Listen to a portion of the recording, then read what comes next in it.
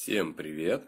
В этом выпуске будет установка устройства цифровой индикации, сокращенно УЦИ, на токарно-винторезный станок 1К62 1970 года, выпущенного станкостроительным заводом имени Орджоникидзе в городе Челябинск.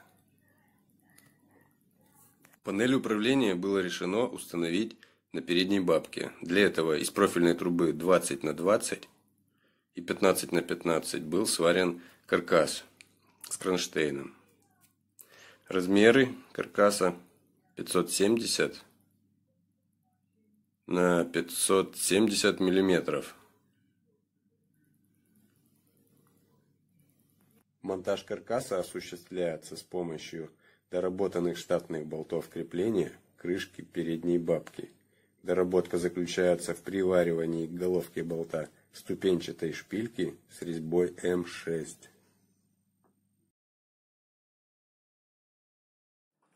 До установки непосредственно самих линеек хотелось бы предварительно настроить сам блок.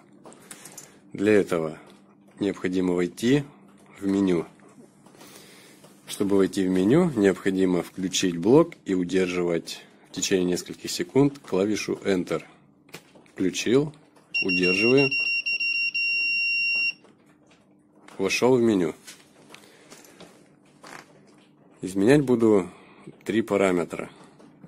Это первый параметр. Какие у нас стоят средства измерения? Установка осей. У нас стоят линейки. Выбираем по X и по Z. Хорошо. Теперь стрелочками выбираем другой параметр. Это разрешающая способность самих линеек. Другими словами, точность линеек. Точность линеек написана на самой линейке. В моем случае она составляет 5 микрон.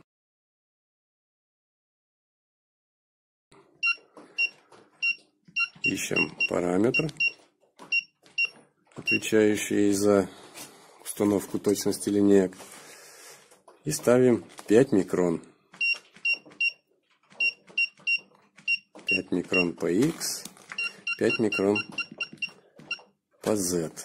Все. И выберем непосредственно режим работы самого блока. У меня токарный станок, и я в соответствующем параметре выберу режим токарной обработки с 2 осями. Вот этот параметр. Чтобы его изменить, необходимо нажать клавишу Enter. Токарный 3 оси, токарный 2 оси. Все, 3 параметра я изменил. Далее установлю линейки и произведу еще дополнительные установки. Чтобы принять все измененные параметры, необходимо найти вот такой параметр. Вот он. И нажатием клавиши Enter мы принимаем все изменения, которые делали до этого. После принятия всех параметров сам блок переходит в основной рабочий режим, где отображаются значения осей и система координат.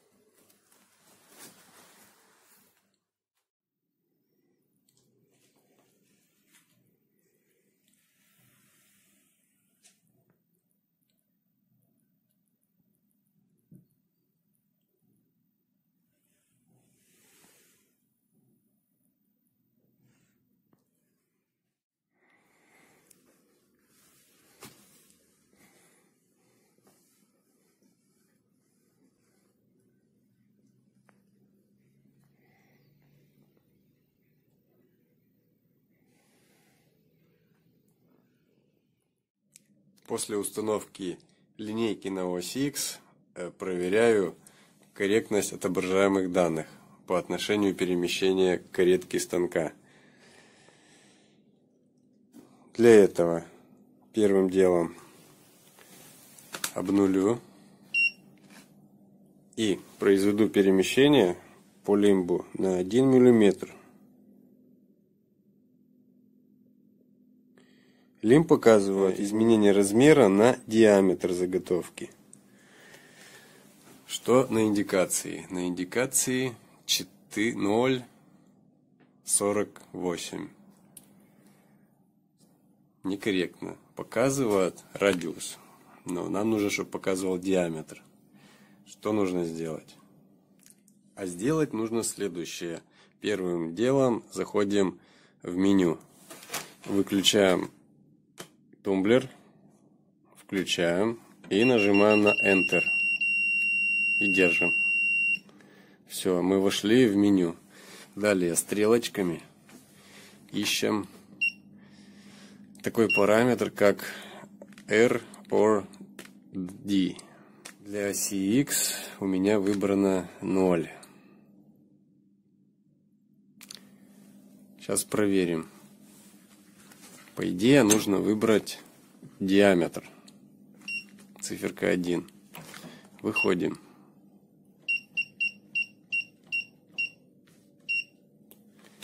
Сейчас я перемещу опять по лимбу на 1 мм и посмотрим, изменится ли у нас. Опять обнуляю.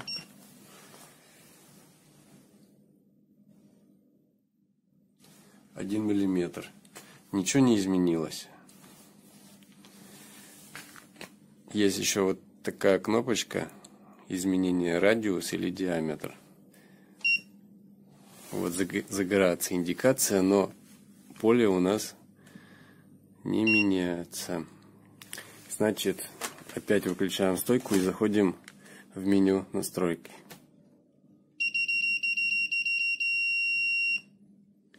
Зашли. Опять ищем параметр радиус, диаметр. Ставлю 0 и выход.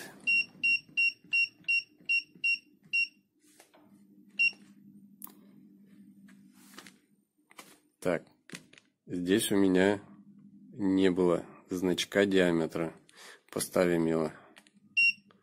Все, вот у нас изменилось с радиуса на диаметр. Радиус, диаметр. Сейчас обнулю и проверю. Поверну лимб на 1 мм.